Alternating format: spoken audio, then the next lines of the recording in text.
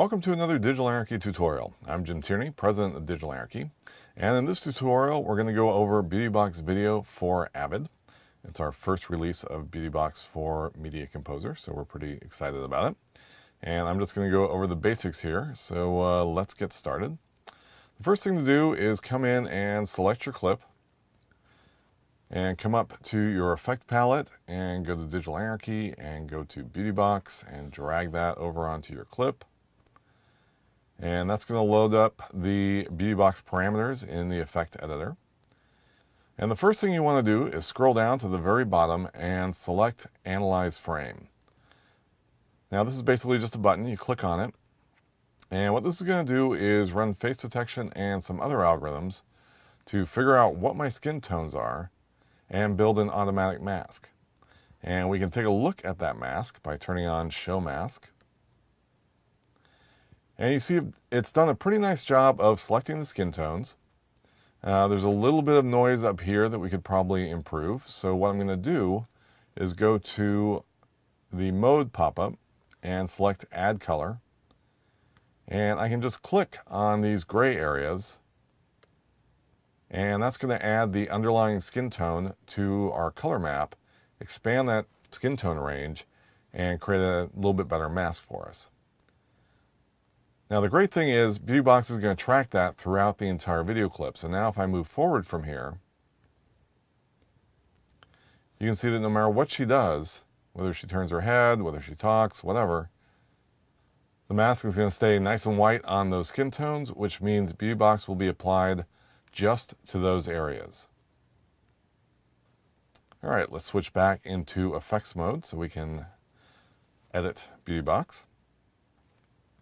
So since I have a great mask, I'm going to turn Show Mask off. I'm pretty much done with that.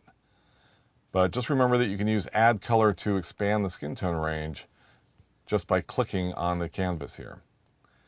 When we're done with it, we also want to turn it off, so if we accidentally click on the canvas, it doesn't add whatever underlying color to the color map. So now that Show Mask is turned off, we can dial in the amount of smoothing that we want. So smoothing amount and skin detail amount are the main parameters for adjusting the smoothing amount. In this case, I'm going to dial it down just a little bit. Set this to about 30, set this to about 25. And that's going to back off the smoothing a little bit. Now, when you smooth out the skin, it does sometimes reduce the contrast. And so I'm going to increase Contrast Enhance. And that's going to add a little bit more contrast back to the image. And that's pretty much it as far as how to use BeautyBox. Now, obviously, there's a lot more things in here that you can play around with. But the basic functionality of the plugin is to just click on Analyze Frame. That's going to figure out what your skin tones are. And then dial in however much smoothing you want. And basically at that point, you're good to render. Now there's a lot of other parameters in here, so let's touch on those briefly. If we are not happy with our mask, we can come down here and make adjustments to it with the hue, saturation, and value ranges. These basically allow you to adjust the contrast of the matte and constrain the grayscale values. So we're really increasing the contrast here and maybe overdoing it a little bit, but for the purposes of showing you how it works, that's what I want to do. And of course we can go in the other direction.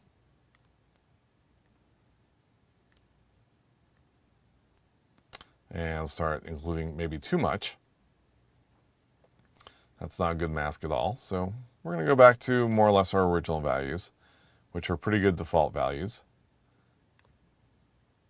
But this gives you the option of playing around with this and further enhancing the mask. You can, of course, use your own mask if you already have a key pulled on the skin tones. You can use mask input to set that. And so that's all there is for the mask. Now we can also come down to the color correction area here, where we have some very basic color correction controls built in. The one nice thing about this is that you can use mask to constrain the correction just to the skin tones. So if we want to increase the saturation, We can do that, and the brightness, and of course the hue if we want to warm or cool the skin tones up. Now obviously if you were doing advanced color correction, this is probably not the place to do it. There are much more sophisticated ways of doing color correction, both within Avid and elsewhere. This is really just available to you as sort of a quick and dirty way of making some adjustments to just the skin areas. And it works pretty well for that, but for real color correction, obviously you'll want to use other tools. If you have an image that has a bright highlight on it from shiny skin reacting to bright lights, you can use shine removal to make adjustments there. That will help reduce those hot spots. It is a very useful tool for dealing with those types of problems. And last but not least, we have some presets down here. If you're looking for different styles or looks for your video, you can come down here to the preset list and select those, and those will automatically give you different types of color corrected looks and color effects.